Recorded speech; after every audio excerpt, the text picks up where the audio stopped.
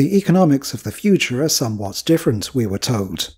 Money doesn't exist in the 24th century. It's a bold statement that was thrown out there at various times during Star Trek's run, without any real exploration of the practicalities of how, or indeed if, an advanced society could function without money as an abstract store of value and as a mechanism of exchange between individuals. So, as the writers never saw fit to explore the concept in detail, I thought I would fill in the gaps and find out if humanity's evolution beyond the need for filthy lucre is a realistic prospect. And with that in mind, the first question I think we should ask is it even true? Because, let's be clear, in the original Star Trek series, it absolutely wasn't. Uhura was about to hand over 10 hard-earned credits for a tribble, and even as late as Star Trek III The Search for Spock, we see Dr. McCoy trying to illegally charter a spaceflight. And what does he say? Price you name, money I got.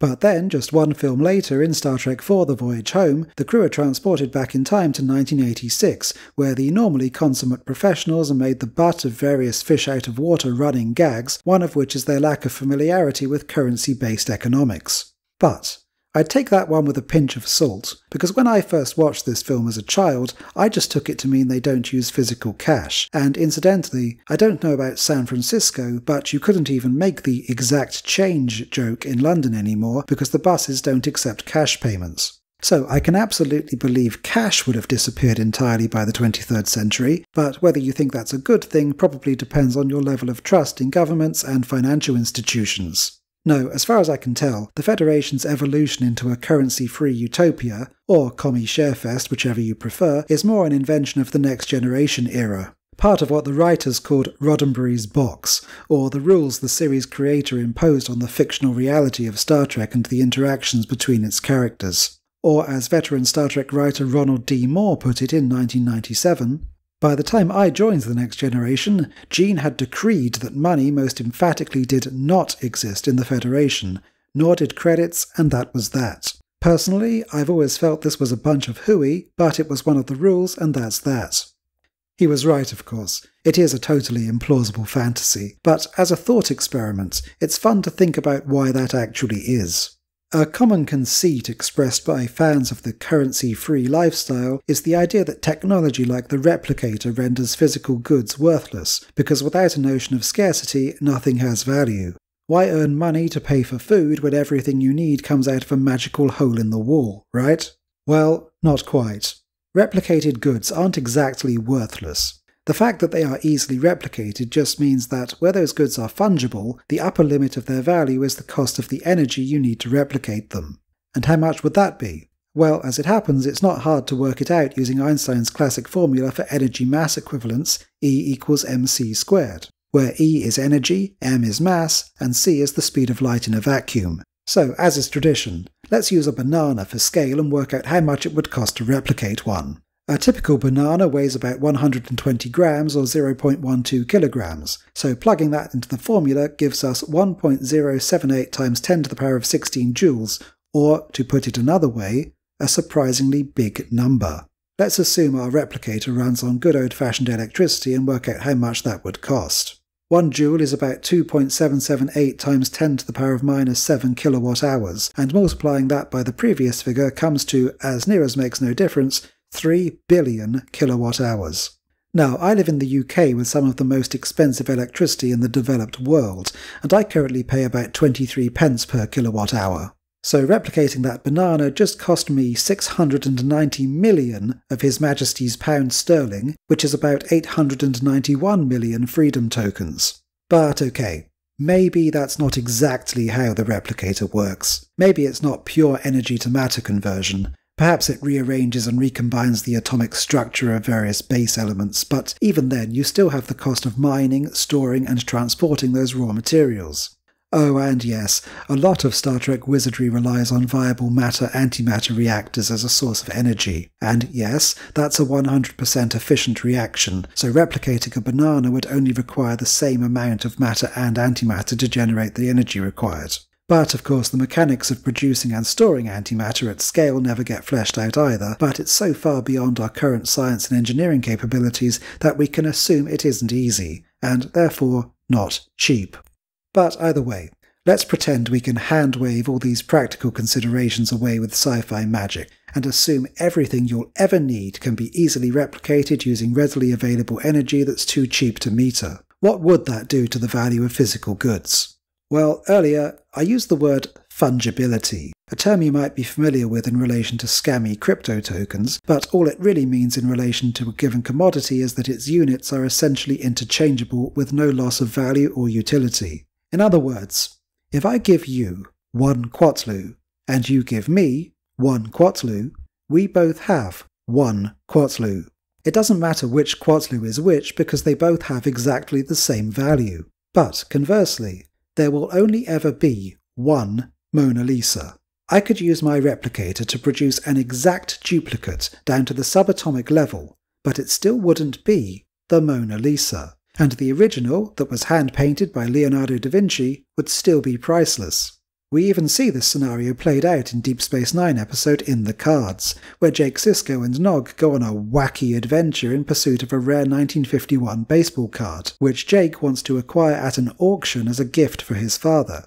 Of course, as a Federation citizen, Jake works only to better himself and the rest of humanity, and doesn't need money. So he tries to persuade Nog to give him his, and what does Nog say? Well, if you don't need money, then you certainly don't need mine. This exchange eloquently summarizes the problem with the whole concept.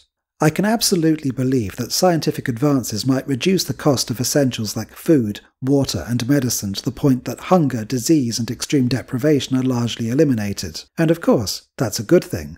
But even if you take care of people's basic physical needs, they would still have wants. And as soon as the thing you want is something that somebody else already has, or even more so, requires that person's labour, you have to give them a reason to supply it. And the best reason is to give them something that they can use to buy the things that they want. The great material continuum, as the Ferengi call it. Lately, I've noticed a trend among certain Star Trek fans, particularly in certain online communities, to fixate on the idea of the Federation as a flawless post-scarcity utopia without money, and treat it as far more central to the series than it actually was. In reality, it's something that was wheeled out occasionally in a handful of throwaway lines and virtually played for laughs in Deep Space Nine. So why have some people become so obsessed with it? In many cases, I think they're simply dissatisfied with the way their own lives have turned out, and their main objection to the concept of money is the fact that some people have more of it than they do. But let me be brutally honest about something.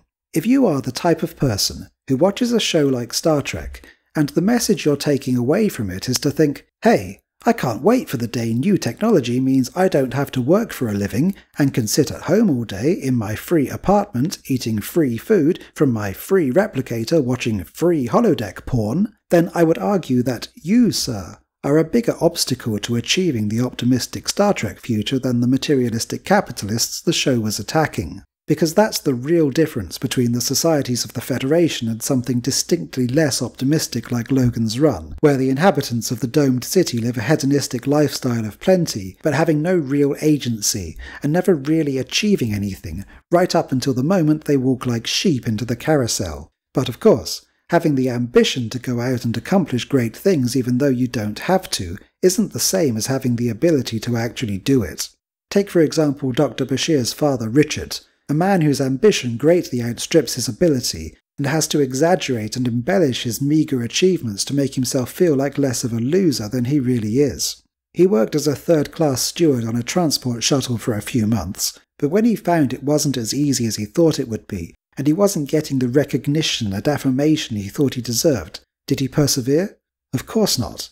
And why should he? It's not like his family will be thrown out on the streets and starve to death on 24th century Earth, is it? So he did what most people would do in that situation and simply quit. In other words, the things Federation citizens value and aspire to might have changed, but the talent and the personality traits required to make those things happen really haven't. After all, the Starfleet officers we see on screen are ruthlessly ambitious and also mercilessly competitive. There are no participation trophies at Starfleet Academy, and if you define equality in terms of outcomes, as I suspect a lot of these people do, then even without money, the Federation is a deeply unequal society. After all, not everybody can be a starship captain, partly because there wouldn't be enough starships, but mainly because most people couldn't handle the job if they got it. No, the truth is that most of us would, at best, turn out like blue-uniformed Lieutenant Picard in Tapestry, taking orders from Captain Zuckerberg and Admiral Bezos. And money or no money, you would resent them for it in exactly the same way you resent your boss or your landlord today.